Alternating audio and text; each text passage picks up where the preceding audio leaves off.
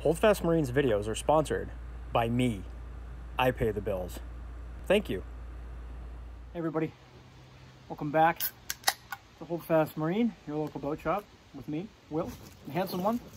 Anyway, just wanted to do a quick little update video. I didn't get to post one up yesterday because I didn't make it because I was pretty busy with the shrink wrapping, and my wife was on vacation, so we spent some much needed time together. But, so here's what we've done so far. We winterized the motor, cut the fuel line so we can get the fuel out so it doesn't sit, and started ordering some parts.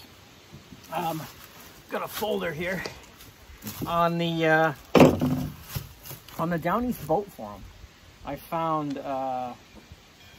another gentleman who has a 21 Repco and had a nice side profile picture. Because I really like the scale of his wheelhouse.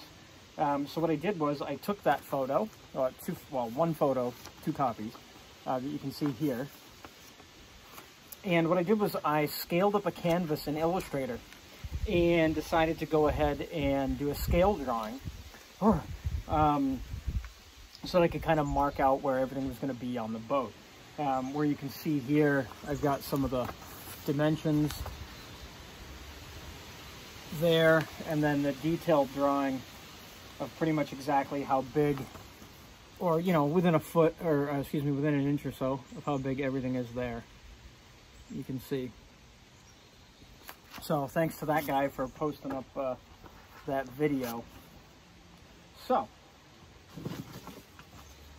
I say "so" a lot in my videos. I don't know why. We're drinking a Wormtown fresh patch beer tonight. So I'll show you what we did. So what I did was I measured everything off the bow and the stern to get to a point, and we came up, and you see up here. So we took some measurements here, and it's 11'6" to the stern and 10 foot to the bow, which corresponds with the drawing, which is actually pretty good. And it at least tells me that my scale is on. Or accurate rather. And then we put some new marks to, you know, roughly how high the hauler was going to go, and the top of the cabin, which I think is actually going to be at this mark. I don't want to go that high, but enough that, you know, put a beer on it or phone and it won't slide off. For the rest of the measurements, we have for the rough cabin start, which is great because it's just forward of a bulkhead that's in the hull. Marked out the hauler here, and then if we come back here, this mark right there is where the roof of the wheelhouse will end. So that gives from here, where my feet are, all the way back to there for open deck space, which is great. The things that I'm looking at here is where if the cabin should start here or here. I think we're going to go with the second mark. This is a little too far forward, that mark. And I don't know. I like the bow of these boats. But anyway, from here back gives me, you know, somewhere, you know, 5 foot or so. And then another 3 feet up forward for sleeping or whatever. We're going to have somewhere in this general area down below, we'll have a head for the wife or any other ladies that come on the boat. So that's pretty much where we're at on this build. This thing is smoked, broken. It's pulled all the electronics out. Actually, some pretty decent electronics that came with this boat, so I'm pretty happy about that.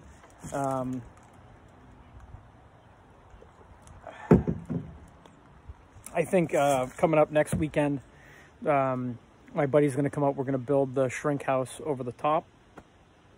And then I can start really getting into cutting stuff off. I just don't want to do it now because if I do, I could get water down in below. I don't really want to do that. I don't want to have to replace the aft deck this year, maybe next year, year after, and do it over. This deck, I think I said in the last video, but I don't remember, this deck actually sits up about 3.5 inches from where the normal deck would. I don't know why that is, but that's how it is. So We're still going through the processes of looking for fuel tanks, whether we're going to do something at the stern or we're going to do something under the deck. I think for this year or this coming boating season, probably just do something at the stern for now. That's a little warm. Anyway, so yeah, so that's going to do it for this quick little video. Sorry we didn't have a build for you, but I figured I'd keep you up to date with what we're doing. But we'll tune in next time, and we'll be doing some demo, hopefully removing this entire center console. So we'll see you next time.